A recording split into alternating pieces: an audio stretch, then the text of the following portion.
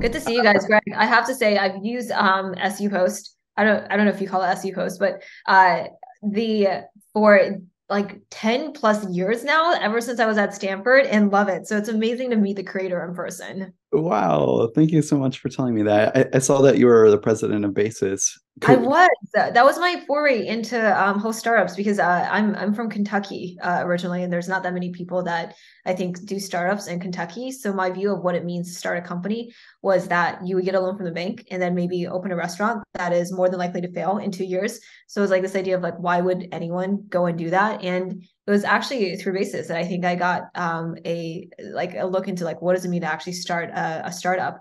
And I got into Basis because I was really interested in social entrepreneurship and actually took time off when I was at Stanford to work at an NGO in Kenya. And that's why I never ended up graduating at college. So Oh, I thought you had finished computer no, science. I'm a dropout. So between my husband and I, he has 2 degrees from Stanford. I have zero. So on average, we have one. But yes. Amazing. Could you walk us through your journey of like becoming an entrepreneur? Yeah, I feel like it's because I think that for no one it's like ever a straight path. So as I mentioned, originally from Kentucky, came out to the Bay Area for college, and then got into like I would say startups and entrepreneurship because there wasn't even a word in my mind of like entrepreneurship. What does it even mean? But it seems like it's basically just like creating something when nothing actually exists. Got interested when I was in Basis, and they would have all of these speakers come in and that would talk about like companies they built. And I think this is one of the special parts about being at Stanford.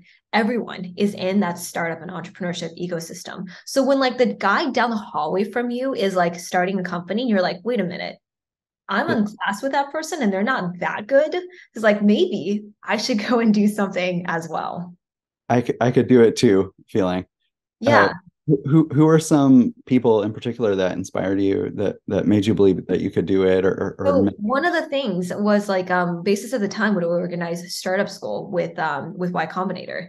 And I didn't even realize how big of an opportunity it was because it was like rock, paper, scissors with my co-president Basis for like who's going to take on this admin task of working with Paul and Jessica directly of organizing startup school. And I lost the bet. So that's why I ended up working actually with them. There are other things that I think we both wanted to work on other than to organize like a conference. But that was such an amazing opportunity. And this was actually why I ended up dropping out of college because I had the early exposure to Paul and Jessica of meeting with Jessica in particular. And she was like, I think more people should do startups. She's like, Yin, what are you thinking about doing after college? And I was like, oh, well, I have this offer to go to McKinsey. She's like, why would you go to McKinsey? You should go and start a company. And in my mind, I was like, I guess maybe I hadn't thought about it, but maybe I should give it a try. And I think there's something about like when you're young and a college grad and you don't know how hard it is that actually allows you to take that leap. It's like, great, if you need to get to ramen profitability, I liked ramen. So it was like, that doesn't seem that hard. And maybe if you know too much about how difficult it is, like now knowing what I know to actually start a company, I think I would actually like probably overthink it. By the time I was like, why not go and take that leap and go and try something as well. and the fact that it came from Jessica, did it have even more weight in a It way because you could identify with her as a woman or It uh, absolutely had so much weight. I mean, the funny story was like when we applied to YC, they used to have this question. I don't know if they still do now of like name a system or like something that you've hacked, not like a computer thing you've hacked, but like what is something that where you got around. And the thing that I actually shared was that year when we were organizing startup school with YC, we didn't get the approval to use the conference hall until literally the day before. So my backup plan, knowing nothing, this would have been a really bad plan, was just to sleep in the conference hall and then open the doors in the morning and assume nothing bad would happen.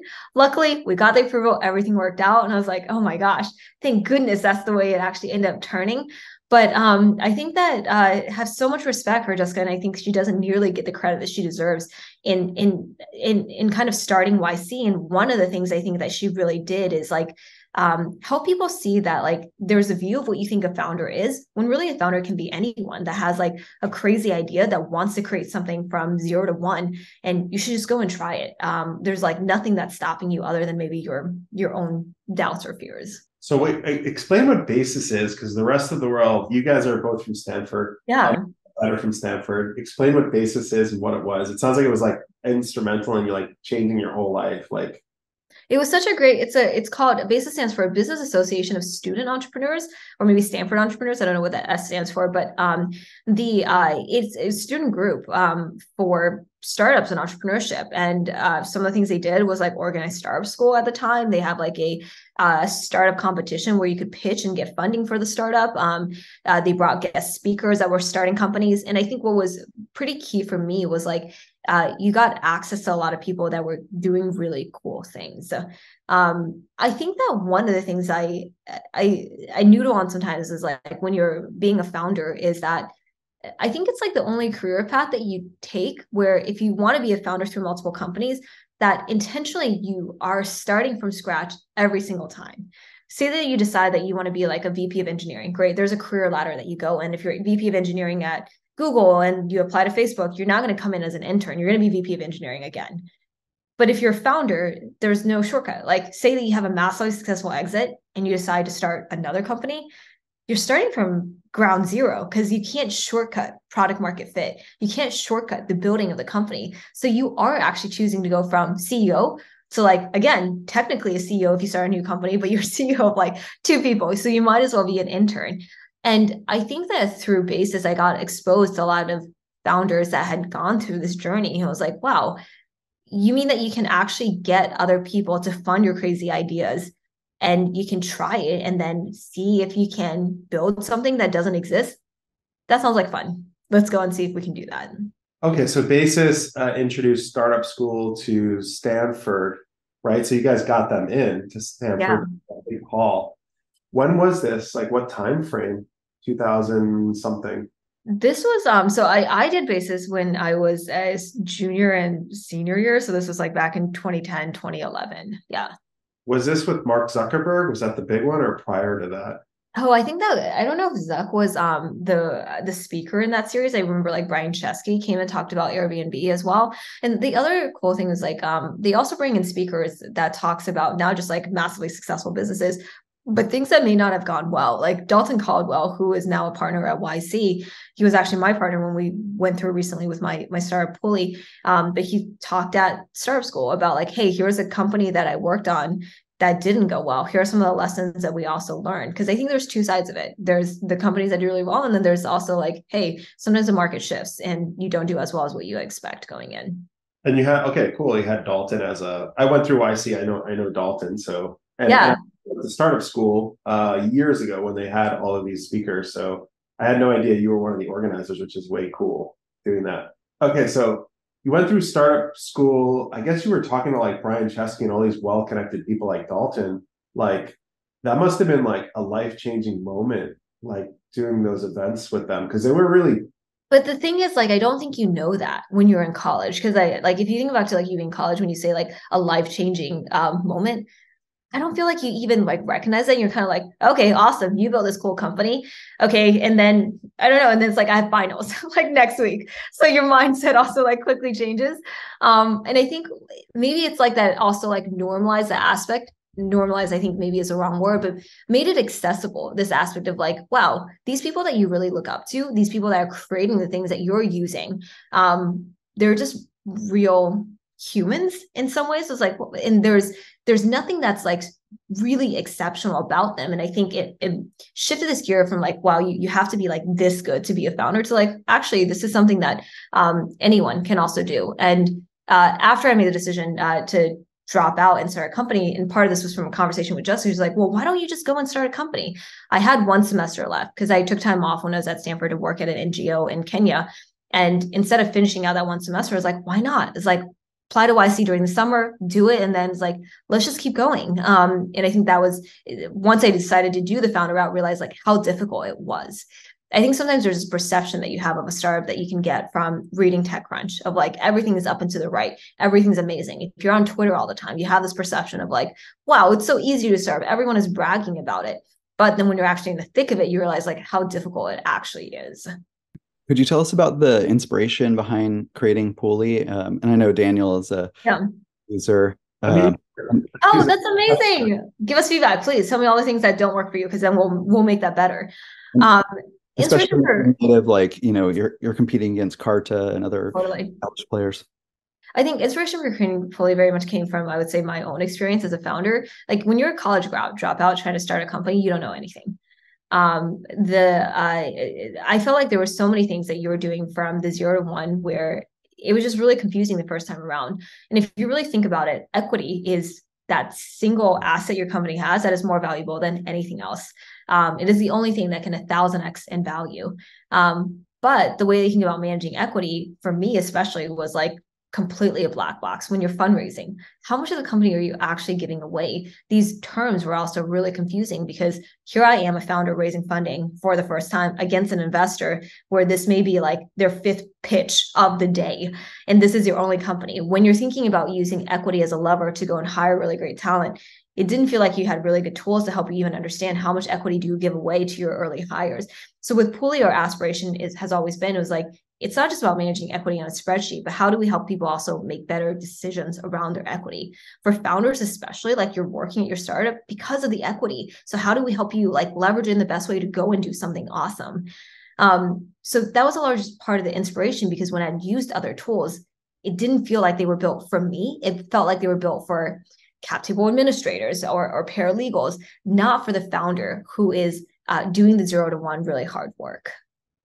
Can you talk about how you support your mission of emphasizing sort of equity insights instead of just recording equity as an accountant? Like, how could you expand on this philosophy? When we started Pulley, I went through YC, and part of the reason for going through YC was that we knew that this class of users would also be our ideal target demographic. I went through YC 3 times, so like even though the partners are amazing, I would say the 3rd time around, maybe not for like the amazing advice because you learn enough. I would say the 1st and 2nd time, but we also knew that we had amazing access to like a group of users that could help us stress test the product really early on, and there's no shortcut for that.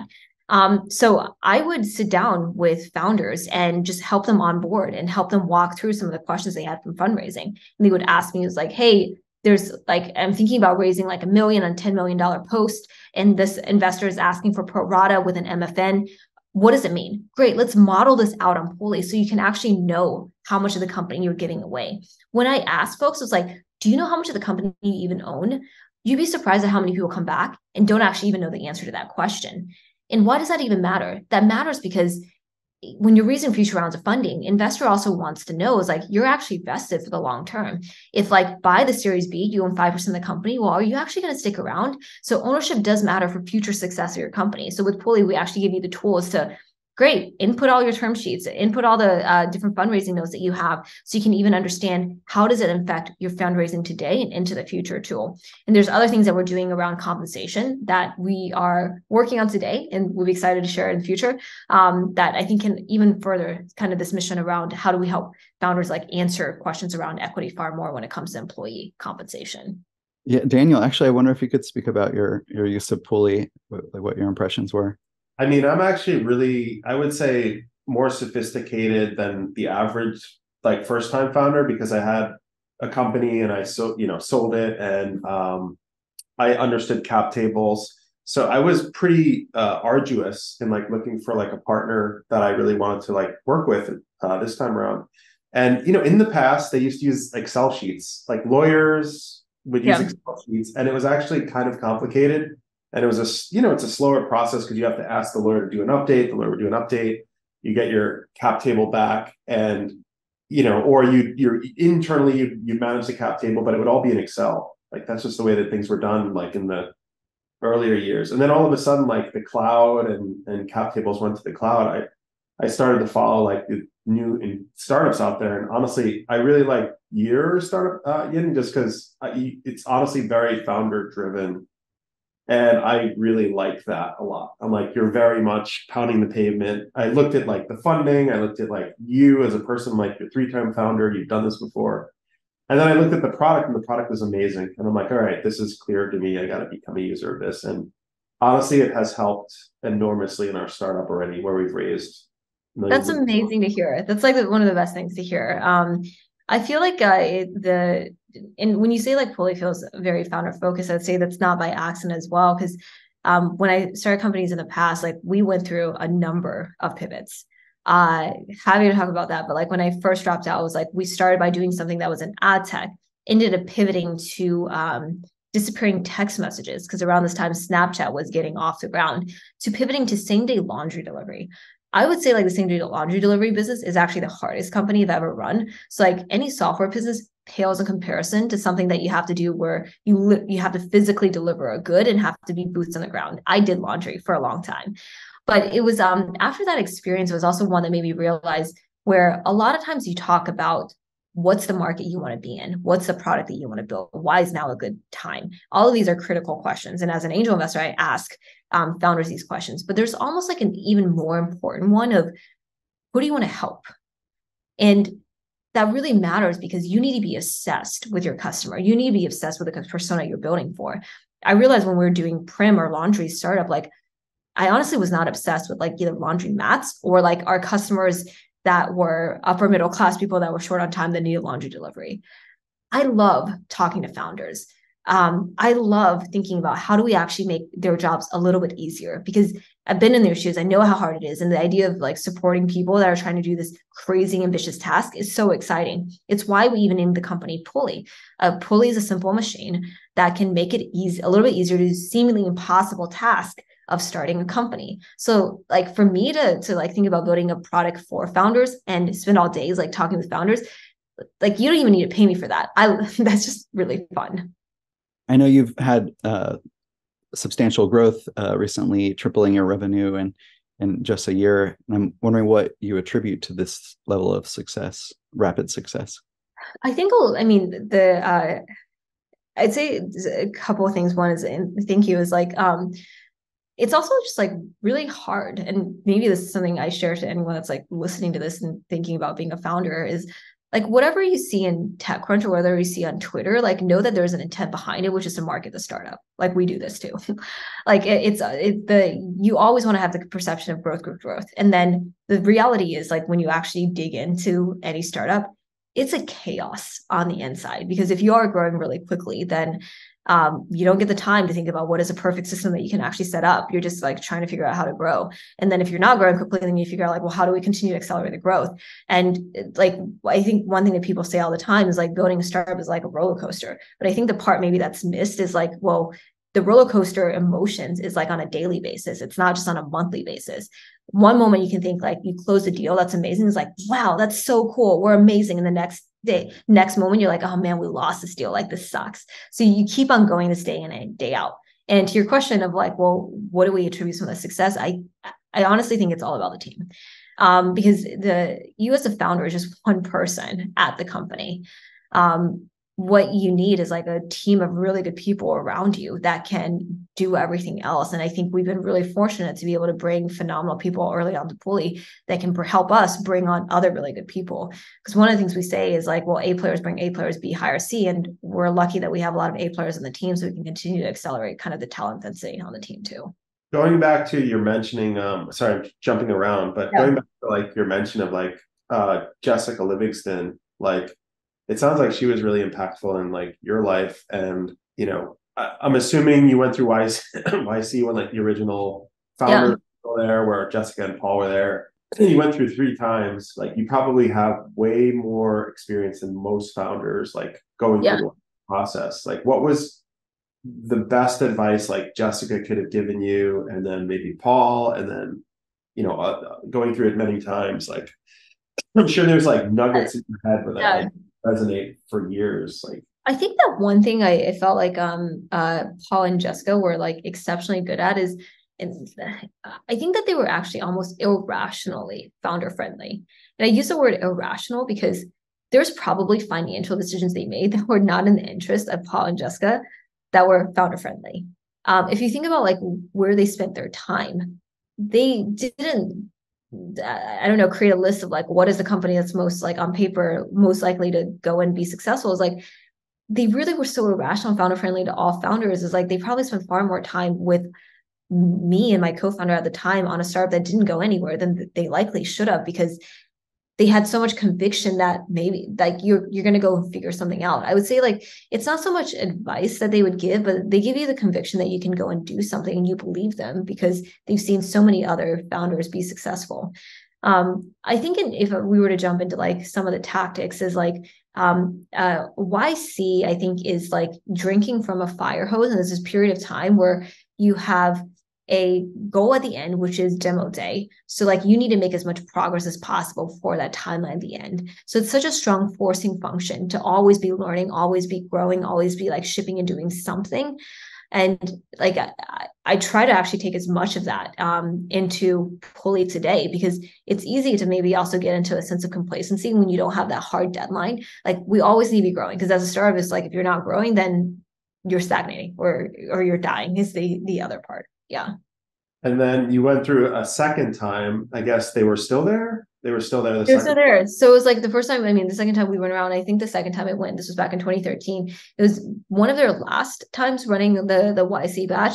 So this was like Paul and Jessica making chili, and that was the dinners. And when I went through recently with Pulley in 2020, it was like, oh, wow, now it's like productionized. I don't say this in a mean way, but like more like when you have so many companies going through YC, it's obviously really different than when you're a smaller stage, and Paul and Jessica can still make chili in a crock pot and serve it to all the founders too.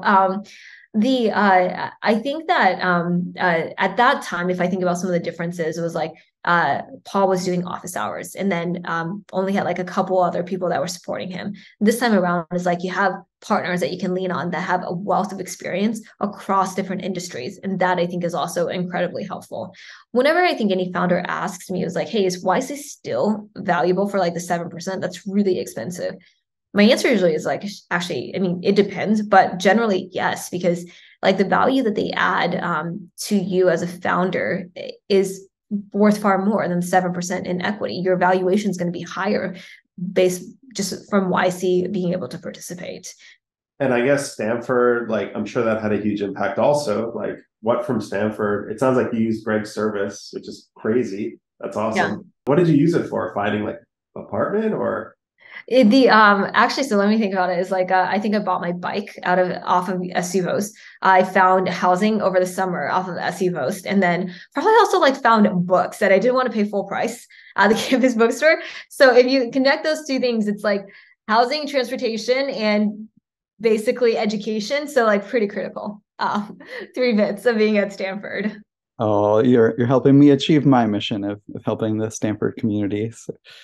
It's such a great community. Yeah, no, I think your tool is a non-small part of my Stanford experience, Greg. Oh, I'm grateful for you sharing that. Could you talk about the recent $40 million Series B raise with Founders Fund and how that? Definitely. So for us, like we raised funding from Founders Fund, and then Stripe was also a large participant within that as well.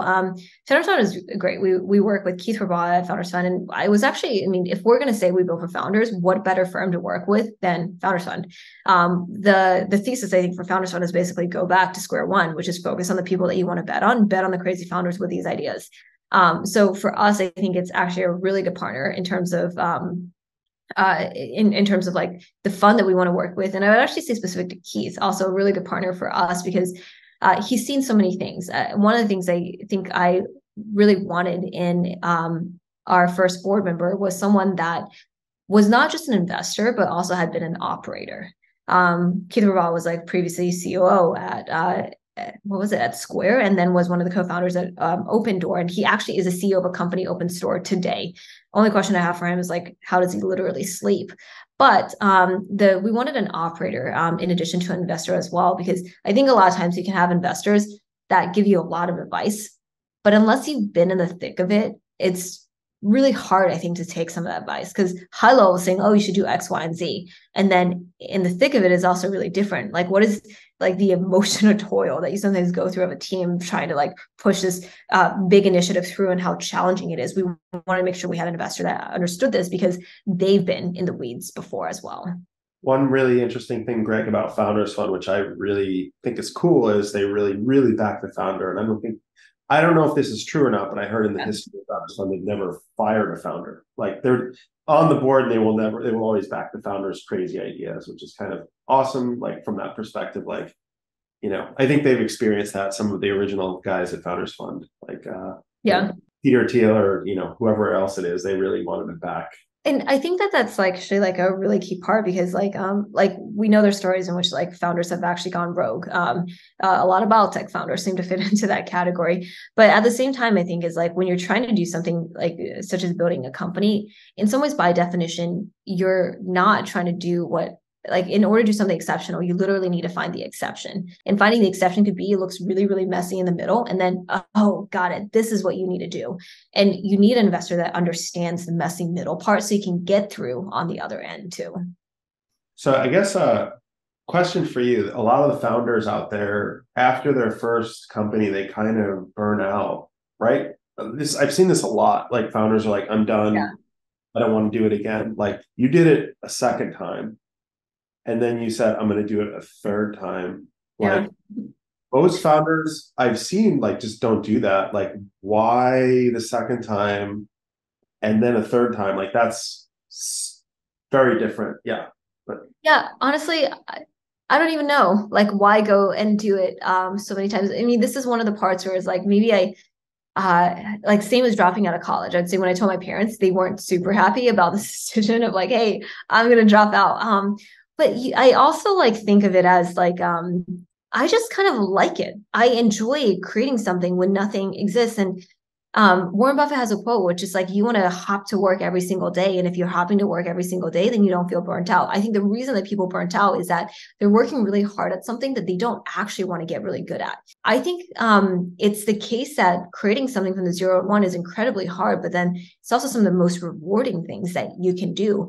When you get your first sale, that's from someone you don't know. When you keep hitting like some of these milestones, you're like, wow. When I hear from people like you, Dan, of like, oh my goodness, like you're actually using Pulley and that's something you created, it's like such a high. So maybe for me, it's just the net of like, maybe for you too, Greg, it's like the case of like when I talk about how much of an impact SU Post had, that's why I think I keep going back. Like the highs are high, and then it's also a lot of really hard work. The funny story there is like when I went through YC, I was pregnant with my first kid. And then when I was raising our subsequent round, I was pregnant with my second kid. So it's almost like every time there's like a big life moment as well. I think that like maybe having kids also gives you some perspective where like a startup is really hard. But then when I come home, like my son just wants to play with bubbles. Like that's all he cares about. I was like, okay, cool. There's also that mental reset I can do. Like, cool, we all want to start to be incredibly successful, but it's almost like you hold this dialectic in your head of like, I want to be incredibly successful.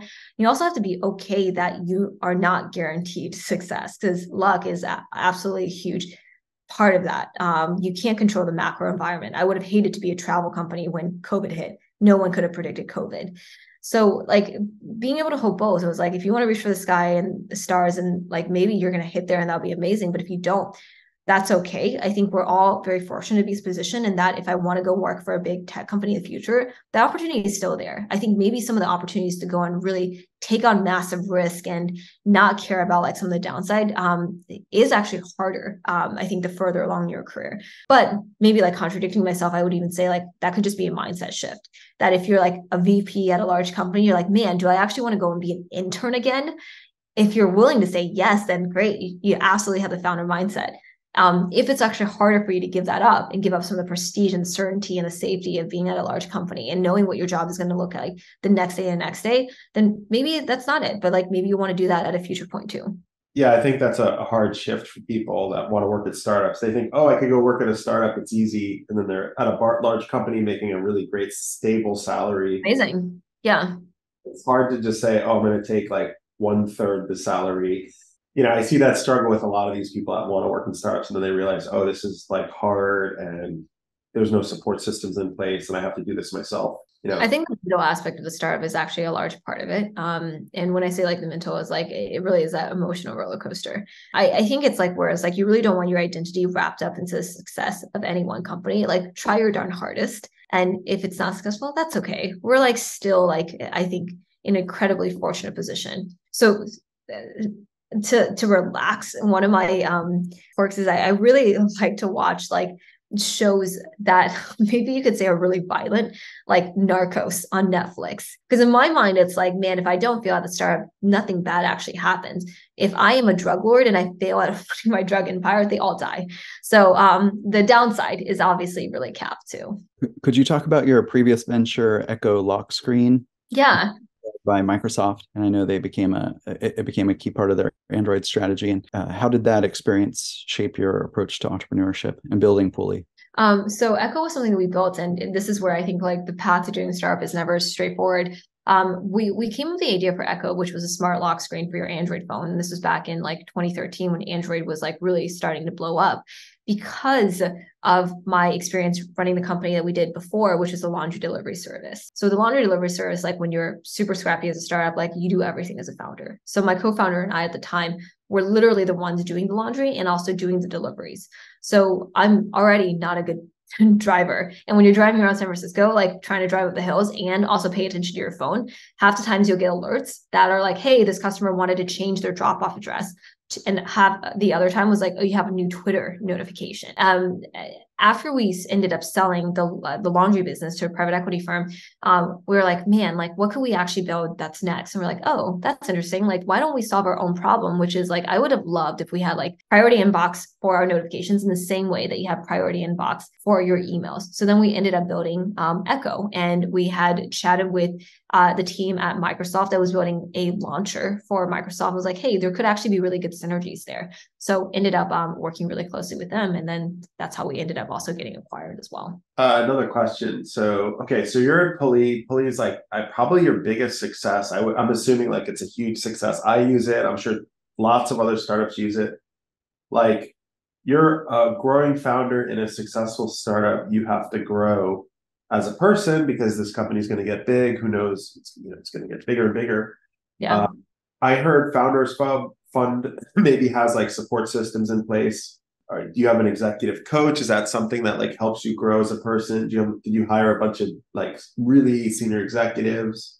It sounds like. I think it's like, I mean, to me, this is like the hard part and also like the really fun part. It's there's a story that who was it? I forgot his name, but he was a founder of Excite. Excite was like the OG search engine before Google. And he said, I used to believe that whenever I would raise the next round, all my problems would be solved. But he said, what I realized is that it's none of your problems are actually solved. Raising the next round is just a ticket into the harder, into a much harder race. It's like if you think about it in terms of a sports analogy, is like, great, you win at the regionals, then you advance to state, and then you advance to nationals. And then you're at the Olympics, your competition is so much harder. Now you're competing against literally the best people in the world. So I think about that in terms of like leveling yourself up as a founder, which is like your challenges get harder, but then you yourself is also like building up more of these skill sets so you can go and tackle them. Go and learn from people that have done it before. There's like other founders I reach out to that are a stage before us. I was like, wait, how did you think about hiring your first executives? How do you actually interview for them? And I think one of the things you have to be really good at as a founder is to like be able to take that input and be able to process it really quickly and then go and take action on it. You're never going to be operating with high degree of certainty. There's so much ambiguity that you have. You need to go and make decisions constantly. But the part of like being able to learn from others that have done it, I think is oftentimes really useful too. Any like advisors or executive coaches? Like, I used to have an executive coach at my last company, and they were very helpful. And I used to have this secret way of like hacking the system where I would be driving to work. This is pre-COVID. I would drive and watch like any type of educational video to like learn about finance or like investment banking or just like management. Like, do you have hacks? Anything? Do you have hacks or any way like that you grow as a person? So a couple of things is like I don't have I don't have an executive coach. I actually just talked to one today, so maybe that's something I'll get. I think there's like I'm hesitant to say like, well, what are some of the hacks that I have, because I think it's almost like it can't be like a one size fits all. Some of the things I think I do try to do is like I do read a ton. One of the things I read from Naval is like, for some reason when you go through school, you are taught that you have to finish a book Why do you have to do that? Go and read the parts of the book that's actually relevant to you and come back and read the other parts that aren't. So being able to, I would say, skim a lot of things and process a high degree of information is very useful. The other is like, I think it goes back to the team part. Like Founders Fund and Keith is amazing. Like we work with them, but at the same time, like they're not thinking about Pulley 24/7. Me and my team, we're thinking about 24/7. If I think about like maybe one of the deltas of being a first time versus second time founder is how much deference, I would say practically, that you give your investors. You realize that they don't have perfect clarity into what the future is, and you understand far more of the business that they do. What you're relying on them for is pattern recognition. They see this type of problem across many different types of companies, can give you some advice on how you may think about solving it. But I would say a lot of the times is like, you need to know when to take the advice and when not to take that advice. One of the best pieces of advice I did get from like a former founder who's an investor within Pulley as well is like, before you ask someone for a piece of advice, you should actually ask them, is like, do you have any experience in this area? Can you actually give me advice? Because really, very rarely is someone actually going to hold back and say like, oh, sorry, I don't have any advice to give you. They're just going to give you that advice, but you don't have any context on whether this person is even qualified to give you a piece of useful advice and could be led astray too. Could you talk about some of the most common misconceptions startups or founders have regarding equity management, and how does Pulley address those? Yeah, I think that some of the things around equity that may not be like super obvious is actually like I would say one of the key ones is that the more you give away, actually, the better it could be for you as a founder. So a strong component of actually giving a lot of equity to your early employees, because they feel vested alongside you as future founders, or basically as like your group of your founding team that's growing the business as well. Doing a company, I think I really go back to this idea of it can't just be an N of one. Building a company requires you to have really good people around you that feel vested into the future success. I think another one that I think founders sometimes maybe over optimize on is what the valuation of your company is. So I actually did this long tweet thread of like, the valuation of your company like is only just one piece of it. There are so many other things that matter. So when you talk to investors, like some of the rights that investors could have actually could hurt your company in the future, like liquidation preferences. So understand when you're thinking about fundraising, like the fundraising as a whole, and actually not only the equity component. The third part I'd actually say that's actually pretty important is equity matters for two things: economic upside, and the second one is control. So when you have a board for the first time, get a good lawyer to make sure that you understand what your board, what the voting rights on this board will look like, because your boss is effectively your board. So being able to understand, like, great, how do the voting rights end up splitting between you and your different board members matter for deciding, like, how does control of your company end up playing out in the future? Because when things are going really well, everyone is aligned. It's when things aren't going well that you really need to make sure it's like you have the right set of people that's backing you too. Yeah, I think that's something that is really like new through like a Pulley, is like understanding like these strange mechanisms. And I don't know if Pulley, is going to figure all of this stuff out, because maybe AI and Pulley can, but like, liquidation preferences and like just other like mechanisms. Yeah. Investors have a lot of like interesting mechanisms that like they can use, with founders. But question for you, like all the billion-dollar valuations out there, do you feel like there's a lot of structure like, I guess, yeah, unity structure means like complex terms that investors put in there to like make the investment more favorable for them sometimes? I think it really depends on the investor that you work with and also, I mean, the flip side is like how much traction that you also have as a business. One of the products I think very unlikely that Pulley will get into is anything that promises a good outcome when it comes to fundraising.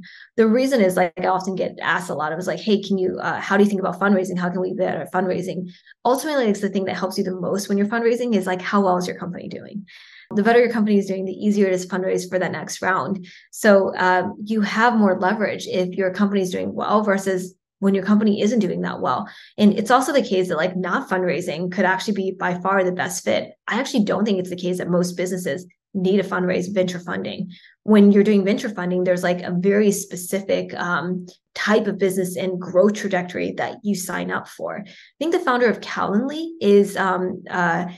didn't actually go and fundraise, wasn't able to fundraise for his company. And that's probably ended up being far better for them because he ends up owning more of the company and they're doing very well today. Could you talk about some of your favorite failures, experiences that you've had that felt like a failure at the time, but ended up being a good thing for you, or you learned an important lesson? I think they like, man, if the reason I would like maybe even hesitate to when I'm thinking about failures is not that I haven't failed. I feel like you fail all the time, but it's almost like this framing that I would have is like, it doesn't even matter if you fail as long as you learn something from it. And that to me isn't even a failure. It's just like, great, cool, you learned something. It's like, how do I apply that next time? I think that's, I mean, being interviewing someone. Okay, so here's one of the examples. I think when you're building Pulley, it's the case for almost all founders. It's like you're required to hire people in roles that you've never done. And it's very unlikely that you're going to be able to hire the right people across every single role. So great. We've also brought on folks to the team that weren't a good fit. And I think a key learning for us is figuring out like, why wasn't a good fit? How do we think about learning from this next time so we can find the right people? And then the other is like, how do you actually respond if someone is not a great fit for your team? And how do you correct that as well? I think another, if I think about like things that didn't go well, man, there's so many startup lessons I actually take away. Was one of the pivots I'd done coming out of Stanford was this disappearing text message product. So we had, at the time, Snapchat was just getting off the ground. We knew about them fairly early, but we're like, no, we don't want to do disappearing photos. That would be copying them. Now have no qualms, fast copy, go and do it. Others would be like, you go and pick a market that's too small. I actually did a whole startup school talk about like, here's like 10 failures that we had throughout the lifetime of all the companies I've done and what we actually ended up learning from them. You have to be incredibly comfortable with failures. If not, I would say like being at a startup is probably not the right fit because like, I feel like I'm just failing every single day. Cause like going back to this example of like the game gets harder. Well, the only way that you can maybe make fewer mistakes is like if you've done something on repeat, it's just second nature, but that's just not the startup game. Got it. Yeah, no, all of this was amazing feedback, Ian. I guess since we're coming up at the top of the hour, curating the team, one thing I noticed about your team is they're extremely positive. And this is another reason why I love working with your team. Like you're setting the culture. I see it. Like you're positive, you understand failure is like important, but like give us like a preview into like why Pulley's team is so positive and like what are you setting like are you curating like I guess interviewing people and finding the right people there, and you can't hire everyone perfectly, but like you're clearly hiring the right people are extremely motivated. Like what is it about, like what is the culture there that's making it so like it's like winning, there's a lot of companies out there that are losing. Maybe it's the culture, maybe it's the market, but like you're doing something really right with your culture. Like give us a preview into like the hiring. I think that's a great question to kind of maybe end this out on as we're wrapping up. This is a part where I would say is like lesson learned from previous company is like you got to be your full self when it comes to creating the culture that you wanted to start up. Trying to be someone else doesn't work because Google can say there's something for everyone because there are 100,000 people. I don't even know how many people, but just massive as a company. You need to go and create a culture that works for thousands of people. That's not the case at a startup. The case at a startup is one where like you just need to hire like 10 people. When you're first starting out, you need to hire just 5 people. Rather than trying to dilute what your culture is, you should lean into the things that make you different. So at Pulley, what we actually say is like, we're not a family. We're closer to high performance sports teams. There are a lot of startups that say like we're a family and all of that. The reason we say we're not a family is, in my mind, you can't let go of someone that is in your family. If my partner makes a meal that's not great, I'm not giving them 10 pointers on what can you do better next time. I'm just like actually kind of grateful for the extra support. But as a team, if we didn't hit our goals, we need to be held accountable. We need to do a retro. And great, if there's performance issues, we need to really consider that on the team. So I think that for us, like initially when we were starting, it was like, man, like there's a lot of startups that say like there's a family vibe, kumbaya. That's not Pulley. That's okay. Lean into the things that actually make you really different than rather trying to be like everyone else. Like going back to this like common saying, like if you want to do something exceptional, you literally have to find the exception. And being different is also what allows you to do that too. What's the biggest lesson you've learned in your entrepreneurial journey, and what advice would you give to young founders? My advice to young founders is go jump in. There's a massive difference. There's only so much that you can go and read about doing startups. This is like you sitting on the sidelines watching a basketball game if you never shot a basketball. Like there is nothing that replaces jumping in, trying to actually build a business. We attract a lot of people that apply to Pulley that want to be future founders. And that's awesome. And at the same time, like I'm really excited for some of these folks to go and start their own company because I know there'll be nothing like the accountability that they face once they actually try to do the 0 to 1 and realize how hard it is. I think for young founders, you just got to jump in, you got to give it a try. And if it doesn't work, that's fine. You can take on the risk when you're young, especially. So go and do it because otherwise, I think it's hard to learn what it's like to be a founder. Awesome. I know we're up at the top of the hour, Yin. This was amazing. This talk was amazing. So thank you so much for doing it. And I know you're busy. You have, family and running an amazing, successful startup. And I appreciate you taking the time with me and Greg today. So absolutely. Well, it was really great to chat with you guys. And yeah, enjoy the conversation.